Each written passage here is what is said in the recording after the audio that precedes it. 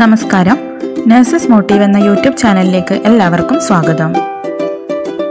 നമ്മളിപ്പോൾ first year BSc നഴ്സിംഗിൻ്റെ fundamentals of nursing, അതായത് nursing ഫൗണ്ടേഷനിലെ unit 1 ഇൻട്രൊഡക്ഷനിൽ first 2 chapters part 1ലും 3rd and 4th chapters part 2ലും explain ചെയ്ത് കഴിഞ്ഞു. ഇനി നമുക്ക് 5th ചാപ്റ്റർ നോക്കാം, അതായത് ഇൽനെസ് ബിഹേവിയർ. അതുപോലെ പാർട്ട് 1ൻ്റെയും പാർട്ട് 2ൻ്റെയും വീഡിയോൻ്റെ ലിങ്ക് ഞാൻ ഡിസ്ക്രിപ്ഷൻ ബോക്സിൽ കൊടുക്കാം കേട്ടോ. പാർട്ട് 1ൽ ഞാൻ ഫസ്റ്റ് ചാപ്റ്റർ എക്സ്പ്ലെയിൻ ചെയ്യുന്ന സമയത്ത് ഹെൽത്ത് ആൻഡ് ഇൽനെസ്സിൻ്റെ ഡെഫിനിഷനും കോൺസെപ്റ്റും എടുക്കുമ്പം ഇൽനെസ്സിൻ്റെ ഡെഫിനിഷൻ പഠിപ്പിച്ചിട്ടില്ലായിരുന്നു. അത് ഞാൻ ഇൽനെസ് ബിഹേവിയർ എടുക്കുമ്പോൾ പറയാമെന്നായിരുന്നു പറഞ്ഞത്. അപ്പോൾ നമുക്ക് ഇൽനെസ്സും ഇൽനെസ് ബിഹേവിയറും എന്താണെന്ന് നോക്കാം.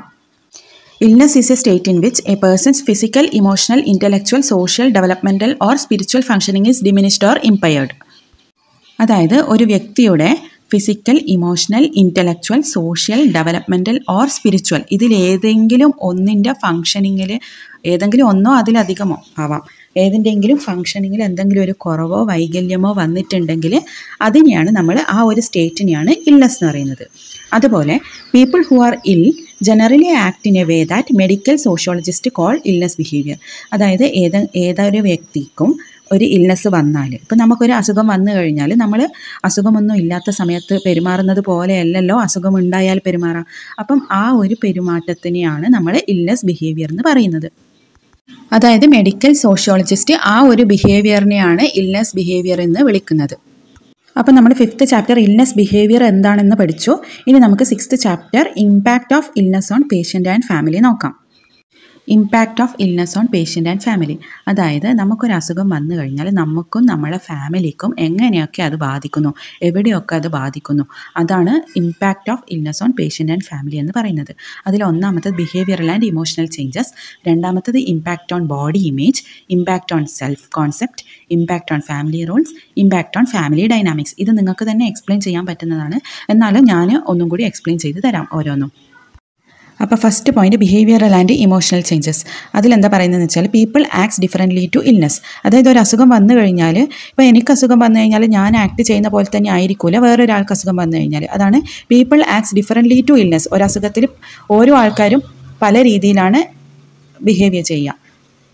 Individual behavioral and emotional reactions depends on the nature of illness, patient's attitude towards it, the reaction of others to it, etc. അതായത് ഇപ്പം മുകളിൽ പറഞ്ഞല്ലോ ഓരോ ആൾക്കാർ ഓരോ രീതിയിലാണ് ബിഹേവ് ചെയ്യാന്ന്. അതിപ്പോൾ എന്തിനെ ആശ്രയിച്ചിരിക്കുന്നു വെച്ച് കഴിഞ്ഞാൽ പിന്നെ ആ അസുഖത്തിൻ്റെ നേച്ചർ എങ്ങനെയാണ്, എന്ത് അസുഖമാണ് അവർക്ക് പിടിപെട്ടത്, പിന്നെ പേഷ്യൻറ്റിൻ്റെ ആറ്റിറ്റ്യൂഡ് എന്തായിരിക്കും, അതുപോലെ മറ്റുള്ളവരുടെ റിയാക്ഷൻസ്, അസുഖം വന്ന ആളല്ല അവരുടെ ഫാമിലിയിൽ ബാക്കിയുള്ളവരുടെ റിയാക്ഷൻസ് എങ്ങനെയായിരിക്കും, അതിനനുസരിച്ചിട്ടായിരിക്കും ഇവരുടെ ബിഹേവിയേഴ്സ് മാറാം. അതുപോലെ short term and non life threatening illnesses Evoque few behavioural changes. അതായത് ഷോർട്ട് ടേമും നോൺ ലൈഫ് ത്രെട്ടണിങ്ങും ആയിട്ടുള്ള ഇൽനെസ്, അതായത് ജീവന് ഭീഷണിയൊന്നും ഇല്ലാത്ത കുഞ്ഞു കുഞ്ഞു അസുഖങ്ങളാണെങ്കിൽ ബിഹേവിയറൽ ചേഞ്ചസ് വളരെ കുറവായിരിക്കും. നേരെ മറിച്ച് severe illness, particularly one that is life threatening, leads to more extensive emotional and behavioural changes. അതായത് സിവിയർ ഇൽനെസ് ആണെങ്കിൽ ബിഹേവിയറൽ ചേഞ്ചസ് വളരെ ഡീപ്പായിരിക്കും, വളരെ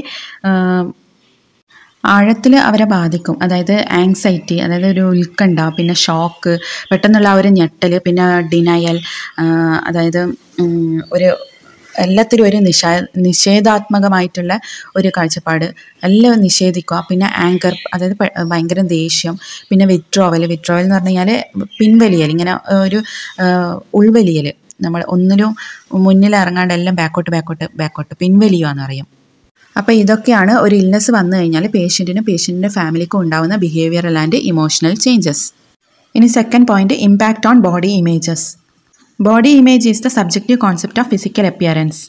നിങ്ങളെല്ലാവരും എന്തായാലും ഫസ്റ്റ് ഇയറിൽ തന്നെ സബ്ജക്റ്റീവ് എന്താണ്, ഒബ്ജക്റ്റീവ് എന്താണെന്ന് മനസ്സിലാക്കണം. അതിന് എളുപ്പ വഴി എന്ന് പറഞ്ഞാൽ ഒബ്ജക്റ്റീവ് ഫസ്റ്റ് പഠിക്കാം. ഒബ്ജക്റ്റീവ് എന്ന് പറഞ്ഞാൽ ഒബ്സർവ് ചെയ്യുന്നത്, നമ്മൾ ഒബ്സർവ് ചെയ്യുമ്പം മറ്റുള്ളവരിൽ കാണുന്നത് എന്തൊക്കെയാണ്, അതിനെയാണ് നമ്മൾ ഒബ്ജക്റ്റീവ് ഡാറ്റ എന്ന് പറയുന്നത്. നേരെ മറിച്ച് ആ ഒരു പേഷ്യൻ്റ് തന്നെ പറയുന്നത്, നമുക്ക് കാണാൻ പറ്റാത്തത് പക്ഷേ പേഷ്യൻ്റ് അനുഭവിക്കുന്നത്, പേഷ്യൻറ്റിനെയാണ് സബ്ജക്റ്റ് എന്ന് പറയുന്നത്. അങ്ങനെ പേഷ്യൻ്റ് പറയുന്ന ആ ഒരു ഡാറ്റേനെയാണ് നമ്മൾ സബ്ജക്റ്റീവ് ഡാറ്റ എന്ന് പറയുന്നത്. ഇപ്പോൾ നിങ്ങൾക്ക് സബ്ജക്റ്റീവ് എന്താണ്, ഒബ്ജക്റ്റീവ് എന്താണെന്ന് മനസ്സിലായല്ലോ. ഇനി first point, body image is the subjective concept of physical appearance. ഇത് ആ പേഷ്യൻറ്റിനെയാണ് നമ്മൾ സബ്ജക്റ്റ് എന്ന് പറയുന്നത്. അവർക്ക് തന്നെ അവരുടെ ഫിസിക്കൽ അപ്പിയറൻസിൽ എന്താണോ തോന്നുന്നത് അതിനെയാണ് subjective concept of physical appearance.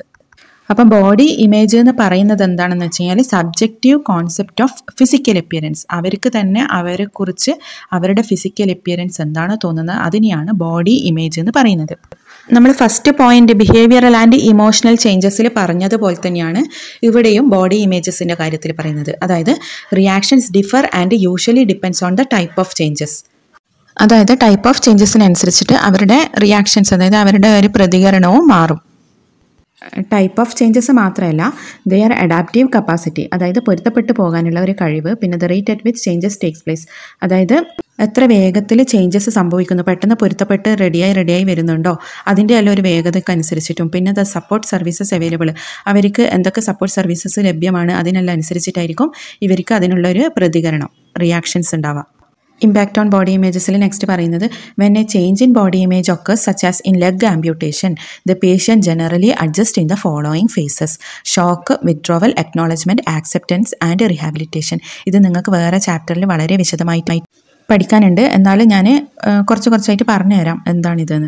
ഈ ഉദാഹരണം വെച്ചിട്ട് തന്നെ പറയാം.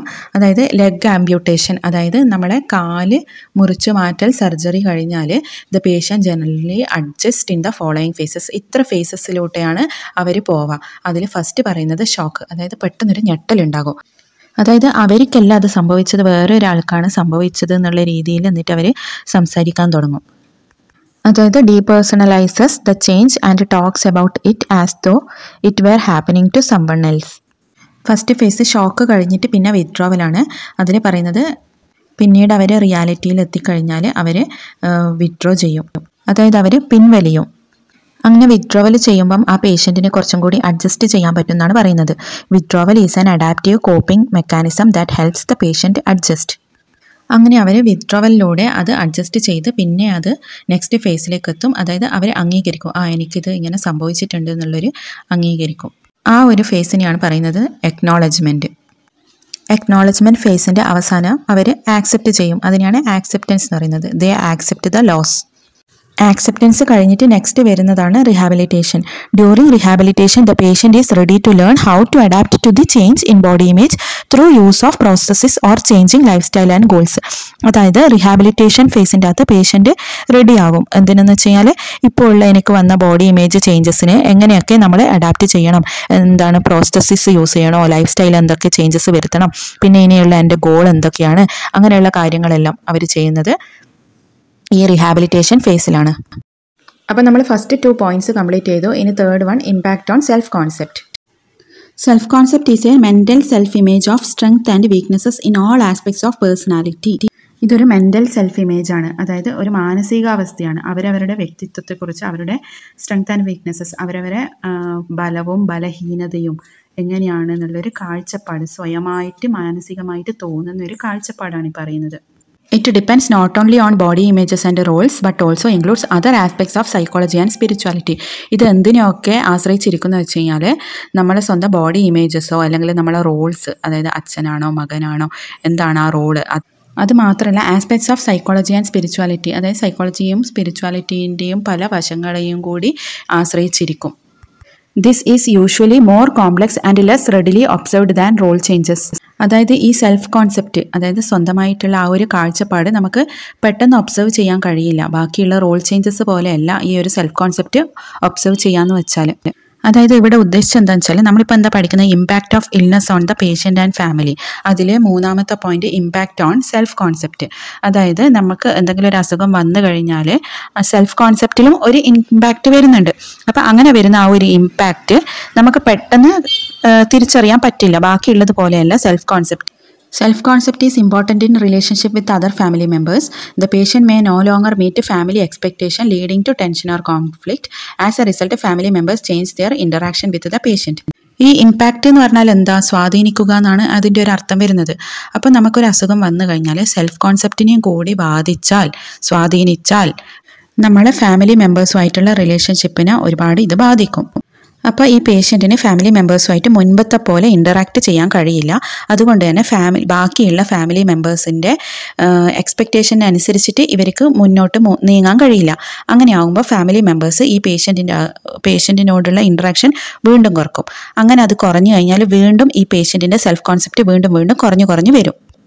ഇമ്പാക്റ്റ് ഓൺ സെൽഫ് കോൺസെപ്റ്റ് കഴിഞ്ഞു. ഇനി 4th one impact on family Rolls നോക്കാം. Impact of illness on family Rolls, അതായത് അസുഖം വന്നു കഴിഞ്ഞാൽ ഫാമിലി റോൾസിനെ എങ്ങനെ ബാധിക്കും.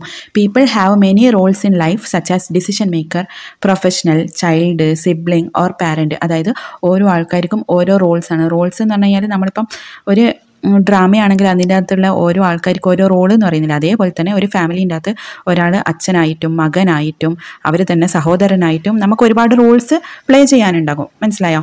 ഒരു വ്യക്തിക്ക് തന്നെ പല റോൾസും ഉണ്ടാവും. ആ ഒരു റോൾസിനെ എങ്ങനെ ബാധിക്കുന്നു എന്നാണ് ഇതിൽ പറയുന്നത്. ഇൽനെസ് വന്നാൽ, when an illness occurs, parents and children try to adapt to the major changes. അതായത് ഫാമിലിയിലുള്ള ഏതെങ്കിലും ഒരു മെമ്പറിന് എന്തെങ്കിലും ഒരു അസുഖം വന്നു കഴിഞ്ഞാൽ, ഇൽനെസ് വന്നു കഴിഞ്ഞാൽ അവരുടെ ഒരു കുറവ് നികത്താൻ വേണ്ടിയിട്ട് ബാക്കിയുള്ള ഫാമിലി മെമ്പേഴ്സ് അഡ്ജസ്റ്റ് ചെയ്യും. Role reversal is common. അതായത് ഇവിടെ ഉദ്ദേശിക്കുന്നതെന്ന് വെച്ച് കഴിഞ്ഞാൽ ഇപ്പം വീട്ടിലുള്ള അമ്മക്കാണ് അസുഖം വന്നതെങ്കിൽ ആ അമ്മ ഇപ്പം കിടപ്പിലായിട്ടുണ്ടെങ്കിൽ അവർക്കൊന്നും ചെയ്യാൻ പറ്റുന്നില്ലെങ്കിൽ ആ വീട്ടിലുള്ള മൂത്ത മകൾ അല്ലെങ്കിൽ മൂത്ത മകൻ ആ അമ്മേൻ്റെ ബാക്കിയുള്ള റോൾസൊക്കെ ചെയ്യാൻ ശ്രമിക്കും അല്ലേ. പക്ഷെ അങ്ങനെ വന്നാൽ this may lead to stress, conflicting responsibilities or direct conflict over decision making. അതായത് ഇങ്ങനെ വന്നു കഴിഞ്ഞാൽ ഇപ്പോൾ അമ്മേൻ്റെ ജോലികൾ കൂടുതലും മൂത്ത മകൾ ചെയ്യുമ്പോൾ മൂത്ത മകൾക്ക് ഓൾറെഡി ഉള്ള ജോലിയും കൂടി ചെയ്യുമ്പോൾ അവർക്ക് സ്ട്രെസ്സ് കൂടും. അങ്ങനെ സ്ട്രെസ്സ് കൂടിക്കഴിഞ്ഞാൽ, അതായത് കോൺഫ്ലിക്റ്റിംഗ് റെസ്പോൺസിബിലിറ്റീസ്, രണ്ട് ഉത്തരവാദിത്തങ്ങളും ഏറ്റെടുക്കുന്ന സമയത്ത് സ്ട്രെസ്സ് കൂടും. അങ്ങനെയാകുമ്പം direct conflict over decision മേക്കിങ്ങിലും conflict വരും എന്നാണ് പറയുന്നത്. അതായത് എന്തെങ്കിലും ഒരു തീരുമാനം എടുക്കാനും അവർക്ക് പറ്റാത്ത സാഹചര്യം വരും. Such a change may be subtle and short term or drastic and long term. Four അല്ല ഓർ ആണ്. അതേപോലെ സട്ടലിൻ്റെ മുമ്പിൽ മേ ബി എന്നും കൂടി ചേർക്കണം, എന്നാൽ ആ സെൻറ്റൻസ് കറക്റ്റ് ആകും. Sorry for the mistake. Okay, such A change may be subtle and short term or drastic and long term. ഇത് മുൻപ് നമ്മൾ പറഞ്ഞതുപോലെ തന്നെ കുഞ്ഞ് ഷോർട്ട് ടേം ചേഞ്ചസ് ആണെങ്കിൽ പിന്നെ വലിയ പ്രശ്നം വരില്ല. അതുപോലെ ഡ്രാസ്റ്റിക് ആൻഡ് ലോങ് ടേം ആണെങ്കിൽ അതിനനുസരിച്ചിട്ട് മാറ്റം വരും. നേരത്തെ പറഞ്ഞ ഉദാഹരണം തന്നെ നമുക്ക് പറയാം. അതായത് ഇപ്പോൾ അമ്മക്ക് ചെറിയൊരു അസുഖമാണ്, ഒരു പനിയോ ജലദോഷമോ വേഗം തന്നെ സുഖാവുന്നതാണെങ്കിൽ നമുക്ക് എല്ലാവർക്കും അതിൻ്റെ അകത്തുള്ള എല്ലാ മെമ്പേഴ്സിനും അറിയാം, ഫാമിലി മെമ്പേഴ്സിനും അറിയാം വേഗം തന്നെ സുഖാവും, അമ്മക്ക് സുഖമായി കഴിഞ്ഞാൽ വീണ്ടും പഴയ പോലെ തന്നെ ആവുന്നു. അതായത് role change is temporary and not require A prolonged adjustment. നേരെ മറിച്ച് അമ്മക്ക് ലോങ് ടേം ആയിട്ടുള്ള എന്തെങ്കിലും അസുഖം, അമ്മക്ക് എന്നല്ല വീട്ടിലുള്ള ഏതെങ്കിലും ഒരു ഫാമിലി മെമ്പറിന് ലോങ് ടേം ആയിട്ടുള്ള ഒരു അസുഖമാണ്, ഇനി അത് തിരിച്ച് ശരിയാവില്ല, കിടപ്പിലായി ഇനി നേരെ ആവില്ല എന്നാണെങ്കിൽ എല്ലാവർക്കും അറിയാം ഇനിയിപ്പോൾ റോൾ ചേഞ്ചസ് മാറില്ല, ഇതുപോലെ തന്നെ പോകും. അങ്ങനെയാകുമ്പോൾ ഇവർക്ക് അഡ്ജസ്റ്റ് ചെയ്യാൻ വേണ്ടിയിട്ട് ബുദ്ധിമുട്ടായിരിക്കും. അങ്ങനെയാകുമ്പോൾ പേഷ്യൻറ്റിനും ഫാമിലി മെമ്പേഴ്സിനും ആ ഒരു റോൾ ചേഞ്ചസുമായിട്ട് അഡ്ജസ്റ്റ് ചെയ്ത് പോകാൻ വേണ്ടിയിട്ട് കൗൺസിലിങ്ങും ഗൈഡൻസും എല്ലാം വേണ്ടി വരും. The patient and family often require specific counseling and guidance to help them cope with role changes. ക്ലാസ്സിൽ പറയുന്നത് പോലെ വീണ്ടും വീണ്ടും റിപ്പീറ്റ് ചെയ്തിട്ട് ഞാൻ പറയുന്നില്ല. നിങ്ങൾക്ക് എന്തെങ്കിലും ഡൗട്ട് ഉണ്ടെങ്കിൽ കമൻറ്റ് ബോക്സിൽ ചോദിക്കട്ടോ. അല്ലെങ്കിൽ നിങ്ങൾ ഞാൻ റിപ്പീറ്റ് ചെയ്യുന്നതിന് കണക്കാണ് നിങ്ങൾ ഈ വീഡിയോ തന്നെ വീണ്ടും വീണ്ടും കുറച്ച് റിവൈൻഡ് ചെയ്തിട്ട് പോസ് ചെയ്ത് വെച്ച് നോട്ട്സ് നോക്കി എക്സ്പ്ലനേഷനിലൊന്ന് കേട്ട് നിങ്ങൾ പോയിന്റ് നോട്ട് ചെയ്ത് വെച്ചിട്ട് പഠിക്കുന്നത്. ഓക്കെ, ഇനി ലാസ്റ്റ് പോയിന്റ് നോക്കാം. Impact of illness on family dynamics. Family dynamics often changes. Family dynamics എന്ന് പറഞ്ഞു കഴിഞ്ഞാൽ ആ ഒരു ഫാമിലിയിൽ ഇതുവരെ ഉണ്ടായ ആ ഒരു ചലനമല്ല, മൊത്തത്തിലൊരു മാറ്റം വന്നു. ഒരു ആൾക്ക് അസുഖം വന്നപ്പോഴത്തേക്കും ആ ഫാമിലിയിലുള്ള മുഴുവൻ മെമ്പേഴ്സിനും ഒരു മാറ്റം വന്നു. ആ ഫാമിലിയിൽ തന്നെ എന്തോ ഒരു മാറ്റം വന്നു. അത് നിങ്ങൾക്ക് തന്നെ ചിന്തിച്ചാൽ മനസ്സിലാവും. വീട്ടിൽ നിങ്ങൾ ആരുടെയെങ്കിലും വീട്ടിൽ ആർക്കെങ്കിലും ഒരാൾക്ക് ഒരു അസുഖം വന്നു കഴിഞ്ഞാൽ ആ വീട്ടിൽ മൊത്തത്തിലൊരു മാറ്റം വന്നല്ലോ. അതിനെയാണ് ആ ഒരു ഫാമിലി ഡൈനാമിക് ചേഞ്ചസ് എന്ന് പറയുന്നത്. Family dynamics are the process by which the family functions, make decisions, give support to individual members and corps with everyday changes and challenges. അതായത് ആ ഫാമിലിയിലുള്ള എല്ലാ പ്രവർത്തനങ്ങളും പിന്നെ തീരുമാനങ്ങൾ എടുക്കുന്നതും പിന്നെ തമ്മിലുള്ള സപ്പോർട്ടും ഓരോ മെമ്പേഴ്സ് എങ്ങനെയാണ് അഡ്ജസ്റ്റ് ചെയ്ത് പോകുന്നത്, എല്ലാ ദിവസവും എന്തൊക്കെ ചേഞ്ചസ് വന്നു, അതിൻ്റെ ചാലഞ്ചസ്, ഇതിനെയൊക്കെയാണ് ഫാമിലി ഡൈനാമിക്സ് എന്ന് പറയുന്നത്. റോൾ റിവേഴ്സൽ, സ്ട്രെസ്, ആങ്സൈറ്റി ഇതെല്ലാം നമ്മൾ തൊട്ട് മുമ്പിലത്തെ പോയിന്റിൽ പഠിച്ചതാണ്. ഇമ്പാക്റ്റ് ഓൺ ഫാമിലി റോൾസിൽ അത് തന്നെയാണ് ഇവിടെയും പറയുന്നത്. റോൾസ് ചേഞ്ച് വരും, പിന്നെ അതുകൊണ്ട് ഉണ്ടാവുന്ന സ്ട്രെസ്സും ആങ്സൈറ്റിയും എല്ലാം. ഷോർട്ട് ടേം ആണെങ്കിൽ അവർ തന്നെ അഡ്ജസ്റ്റ് ചെയ്ത് തിരിച്ചു വരും.